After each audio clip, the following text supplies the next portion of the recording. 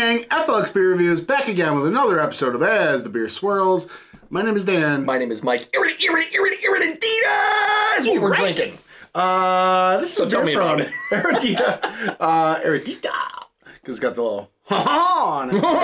This is their 5 basic elements, and this is brewed with all Australian hops out of Australia. It's Galaxy. One of our favorite hops in the world, right? Of Australia. Oh, indeed. So yeah, this is ingredients: water, barley, Galaxy hops, and yeast. It says 5 basic elements is the name chosen for our double India Pale Ale, brewed and dry hopped exclusively with Galaxy hops from Australia. The 5 basic elements are earth, water, fire, air, and space. Each playing a critical role in our ability to alchemize raw materials into our beer. They're fucking alchemizing. Holy shit. Our existence on Earth, the creation of our galaxy, and the genesis of our entire universe. I feel like I just played Mass Effect.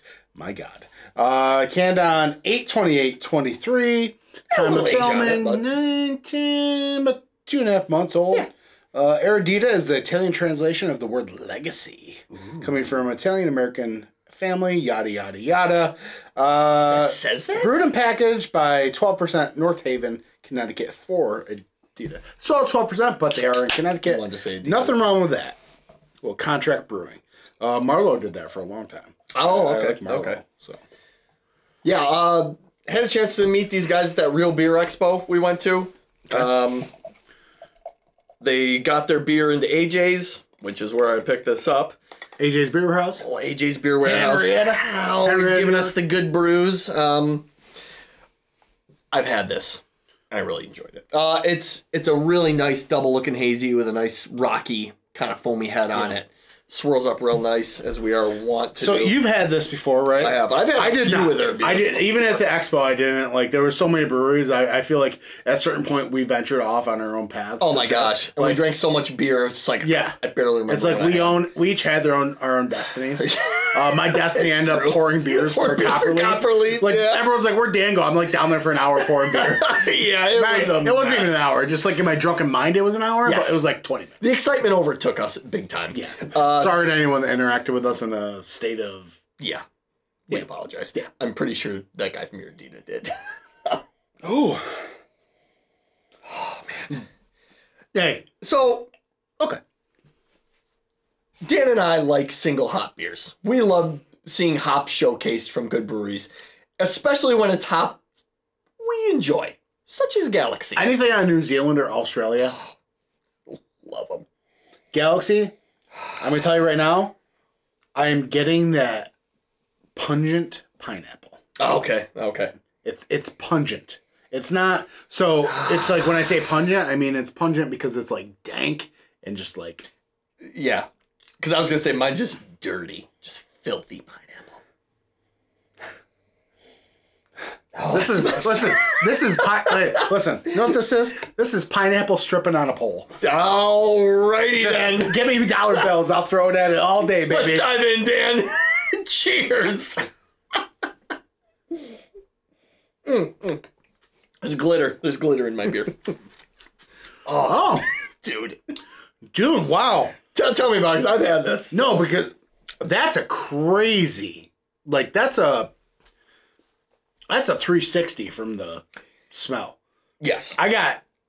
There is a massive amount of just herbal bitterness to this that I was not expecting, because I was getting that dank kind of thing and that filthy and like stripper on a pole fucking pineapple. But like as soon as I drank it, I was like, holy crap, you still get this? And there's like this really like delicate sweetness on the forefront, but then it just evolves into this crazy, just herbal, medicinal kind of bitterness. So when I first had the beer, my first reaction was, I haven't had a single hop Galaxy beer like this before. Like, it was like, I don't remember tasting Galaxy in this light, because going back to it, the nose, you get that dank, dirty, filthy pineapple. It's there. And I thought as soon as it hit my tongue, it just exploded into this, like, fireworks display of stripper glitter, fruit, dirty, filthy, just ripped right from the ground juice. Like, I think it's very impactful. As you were talking, Mm-hmm. I'm sitting there just living off the aftertaste rent-free. Yeah. And I'm still getting that, really, there's this, coupled with the pineapple, there's just overall just like kind of melony tropical thing going on. But it's on like the forefront of my tongue, like right here. This is my tongue. It stops right here. Mm-hmm. So it's like fruit, tropical, pineapple, dirty. And right here is just like overall just like drying floral bitterness and just like sucking up that saliva. So you're still manufacturing in the front, if that makes sense, because of all the fruit, but then it gets sucked away. It's almost like... You want another sip. Yeah. For me, that back half of the palate, like on your tongue, it's almost like a large flower petal is just resting on it and just drying and sucking all the juice out of you. It's almost an abusive dryness. I think what brings it all together, there's that sweetness. I don't think it's strictly, it's the malt character. There's a very sweet malt character. Yeah, okay. It. And I think that really plays a crucial role in balancing this thing out because fruity pop, dry, give me that sweet malt character to kind of be the referee in between the two. Mm-hmm. It's overall pretty. And then we're 2.5 months in. I would love to try this thing is still just. Now, like was this thing different at the Beer Expo? Because I imagine it was super fresh, tapped. Was it any different that you remember? Who can say?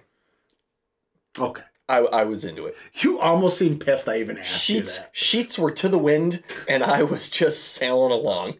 Like, you're looking at me like I'm your kid and I failed 4th grade. We just had a conversation of like, we did a lot of things. None of it remembered. You're like, hey, what do you remember about being there? I'm like, I remember being annoying as shit to the poor guy, because I'm like, you guys got to do something with Motueka. That's all I remember. But then I saw the beer shop. I was like, oh yeah, those guys, I'm going to buy their beer. God. Some relationships are still fractured from that very evening. Yeah, probably. But we're sorry, Grow. AJ's has. We are sorry, Grow. AJ's has gotten some Eredità, and I've gone up there. I've picked up everything they've gotten so far, and I've enjoyed it very much. But this one really sets itself apart. And a little nugget of information, a little fun fact, a little side piece action. Their Barn Owl Stout. Get you some of that, buddy. Yeah, that was a good one. We would have reviewed it, but we drank it all. It was that damn good. So yeah. Anyways, I'll give this a 4.3. I'm right there with you. I was going to give it a 4.3 as well. 4.3 out of 5 for the people that don't watch our videos ever. Yes, great offering from Eredità for a 2.5-month-old IPA, by the way. 4.3. I don't know if that can be overstated enough. For a 2.5-month-old IPA, this thing is so just big. What I like about it, it's not your everyday hazy. It's different. Yep. It's the hazy with bitterness. It's not ashamed to come with the bitterness. It's not scared. Big time. It's just it's challenging you to get with old school IPA vibes and say, this is what an IPA used to be, kids. You know. So yeah, all right. Down description below, all the link trees and stuff. We'll go ahead and get out of here. Yeah, you've been with us far long enough, or if you just fast forwarded, welcome to the future. All right, cheers. Cheers.